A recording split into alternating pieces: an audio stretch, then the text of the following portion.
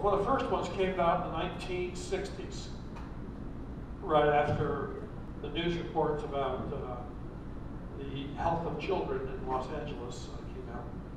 And this is one of the first ones. This is positive crankcase ventilation, PCV. And this handles the blow-by gases going into the crankcase of the engine. This is one of the first pollution controls put on the car. They knew the blow-by gases were a problem. Engines up until then were vented straight to the outside air. An automobile engine had a tube that just aimed down toward the street. So any mist or any drips or anything might come out just hit the ground where they won't cause any problems. We weren't thinking about groundwater. And we weren't thinking about anything, obviously. We were thinking about getting from point A to point B. We weren't worried about it. No pollution wasn't on anyone's radar yet. Rachel Carson had not written Silent Spring yet. You guys have all read Silent Spring? We had none of it yet. That was a landmark book on environmental impact on the planet back in the late 1950s. It was early work on this.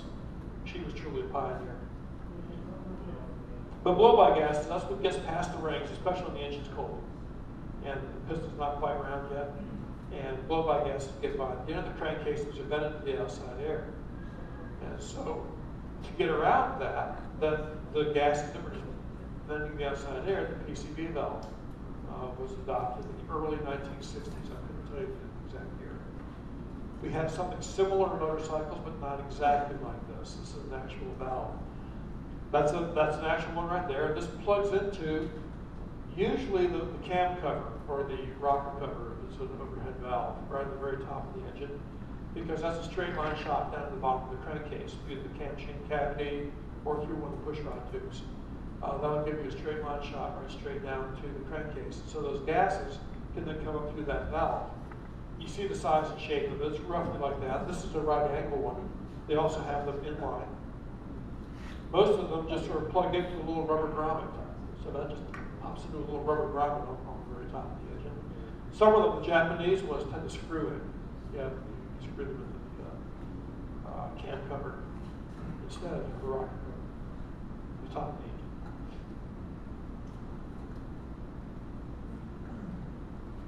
Now the valve itself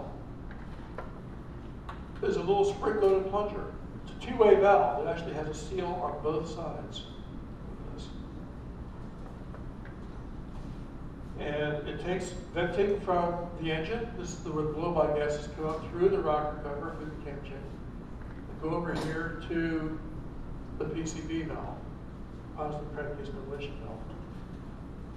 When that valve is closed, just fuel and air going into the engine. When the valve is open, these blow-by gases are also going into the engine, where they can be reburned. Most of these blow-by gases are unburned hydrocarbons. The best thing to do with an unburned hydrocarbon is burn it and turn it into carbon dioxide and water vapor, the so-called good pollution gases. So a lot more people. So that valve is designed to open and close depending on the engine operating conditions. There are certain conditions where you do not want crankcase gases getting into the intake. Obviously at idle, you don't want any gases getting in, because at idle, there's so little air and fuel getting in, the slightest bit of foreign material or not quite impure gases getting in, it's going to cause a serious issue with your idle. So the PCV valve will be closed at idle. You also want it to be somewhat minimized at wide open throttle. At wide open throttle, you also need your maximum. In between, though, and most pollution controls work this way. In between throttles, in your mid-range positions, that's when your pollution controls are usually functioning. At the mid-range position, you only need 10 horsepower to keep a car going at 60 miles an hour. A motorcycle needs about 2 horsepower to keep it going at 60 miles an hour on the flat.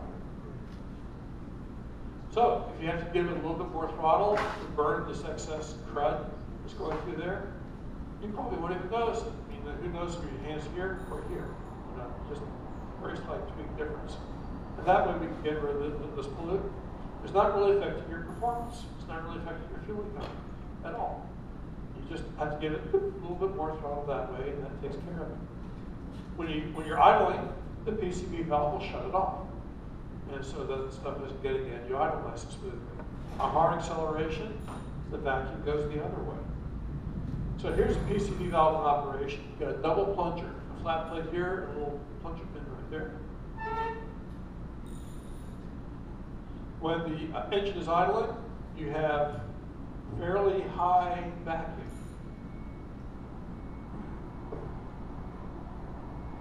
And so at a fairly high vacuum, like this, at idle, the vacuum is going to pull this plunger shut. This is where it attaches to the crankcase. This is where it attaches to the intake manifold. So that's this part right here. Right here, this right-hand side of this is attached right here to go back into the carburetor and into the intake manifold. This side over here is, oops, wrong way, the left-hand side. So at full, at idle, you have your maximum vacuum.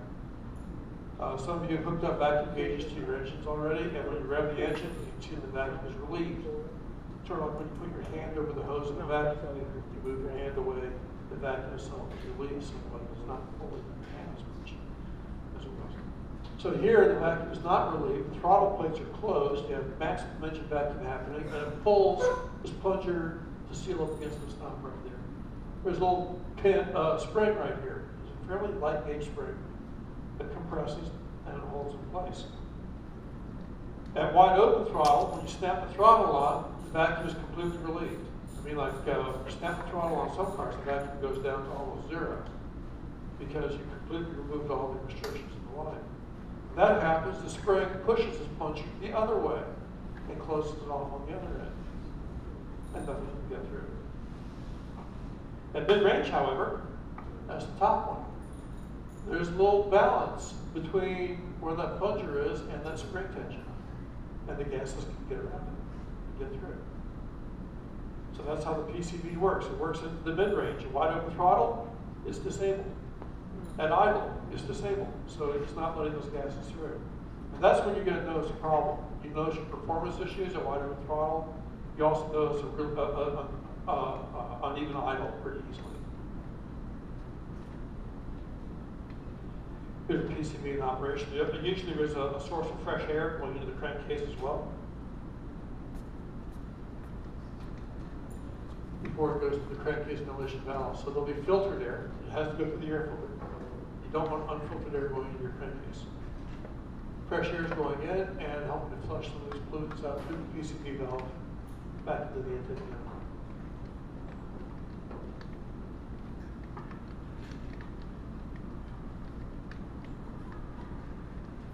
The motorcycle has a breather instead. The crankcase usually has a breather tube coming from the top of the rocker box or the cam cover, the very top of the engine, going straight back to the airbox.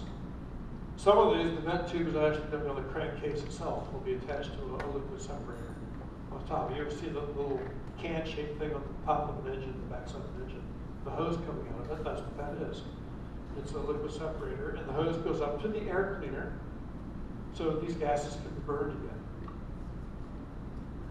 This is not quite as precise as the PCV valve system.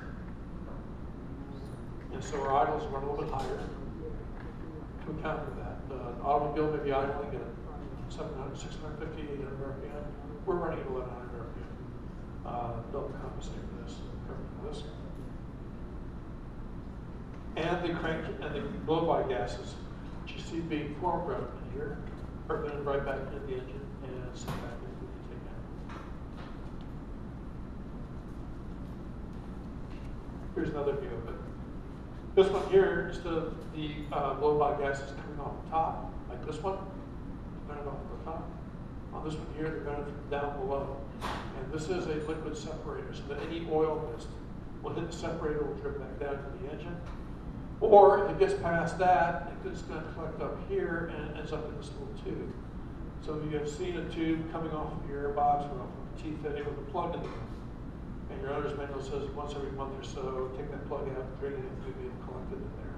A lot of times that tube is just dry. You don't have anything in there.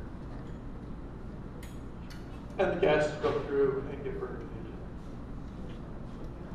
Here's another graphic view of the breather. This time the breather tube comes off the top end, goes right straight back to the airbox. the separator is built into the airbox, the drain tube. Right over there. Obviously, if you take the airbox off, put individual pod filters on, none of this is functioning anymore. You will have to put something like the breather. You can't plug the breather. If you do, you'll cause excessive pressure in the crankcase. It's got to breathe. But you do have to put a filter on it. The breather, when the pistons are coming down inside the engine, it pressurizes what's in the crankcase, and the blow-by gases in the crankcase are being blown out through the breather tube, hopefully back to the intake where it can be reburned. Put it, at the very least, out to the outside air. But when the pistons come back up again, they'll be pulling air into the engine, into the crankcase. You want to make sure that's filtered air. You don't want to have just a tube. If it's not filtered air, then you're going to be pulling dirt into your engine too. And motorcycle engines are down around your knees, a lot of dirt floating around the air around there. If you ever rode with your helmet, face shield up on the freeway, you get this little sticky sensation, this little bits of sand and dirt hitting you at 70 miles an hour. Kind of hurts. It's worse down around your knees and down around the engine. So your engine will be pulling in a lot of dirt. Dirt is primarily like sandy particles, quartz, grit. The grit's very abrasive. It will go right through metal. So you have to put a filter on there of some kind. But then, of course, you'll disable one of your pollution controls, and your bike won't pass smog, which is a coming feature for you guys. Smog. Last I heard it was going to be 2013, although they may have to bump that farther in the future again. I don't know how far back they're going to have you retrofit your bike or make sure that your bike had original equipment. Last I heard it was 2000. So if your bike was made after the year 2000, you have to have all your original Smog equipment on it. It's passed. I don't know if they're going to be able to enact it or not. They were talking about 2013, but I think they're having some issues with getting the infrastructure in place. But it's coming, and they may, if they postpone anymore, they may have to make it like, say, 2010 as the cutoff year. So you guys probably hope the whole was 2010. I don't care. My new motorcycle is 1994. The old one's 87, so it doesn't affect me at all. Although I still have these things on my bike. All these things are still attached. Now, another thing, the crankcase breather, this was the first one. Now, before I go to this, let me back up here to automotive crankcase breathers. The automotive type crankcase breather and the PCB, too. The PCB first was put on cars. All the gearheads, all the motor heads were horrified by this. Oh my God, this is the end of performance in motorcycles. It's over. We're not going to be able to do anything from now on. No, the government's taken in, stepped in, and has taken over a certain parameter of automobile manufacturing. It's all over. May as well take the bus, because it's not going to be no fun. Now, that turned out not to be so true. Early 1960s was the dawn of the muscle car. And so with this in place, soon after we had things like the Camaro, the Hemi Cuda, the Pontiac GTO. I still want one of those. I'm working on a GTO. The Shelby Mustang. All these things came. Firebird Pontiac. The Stingray Corvette. All these things came out after this came into place. So the fact that these function at mid-range, not at wide open throttle, and not at idle, really affect high performance at all. High performance is pretty much high throttle, wide open throttle positions. So it didn't affect them at all.